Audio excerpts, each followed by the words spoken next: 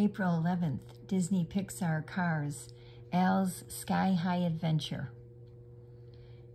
Al Oft, the Lightyear blimp, was hovering over the big stadium when he witnessed an amazing sight. Superstar rookie Lightning McQueen was pushing a broken-down race car, the king himself, across the finish line. Everyone at the racetrack knew who Al was. The fans always cheered when he flew overhead. But he was lonely up in the sky all by himself. Al couldn't help admiring Lightning's pit crew. It was filled with the rookie's close friends. They had come all the way from Radiator Springs to support Lightning at his big race. When the season ended, Al decided to travel the countryside. One day, Al saw a town below him that looked like the place Lightning had described. He flew low and spotted Lightning.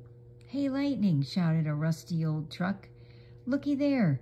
It's that Lightyear blimp from your big race." "Al, how you doing, buddy? Good to see you. Welcome to Radiator Springs," the race car called up. "My name's Mater," said the rusty truck.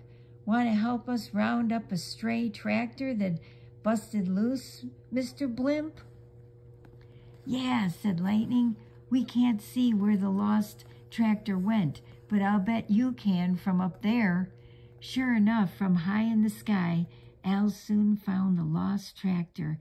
He lit up his sign to show Lightning that he had found him.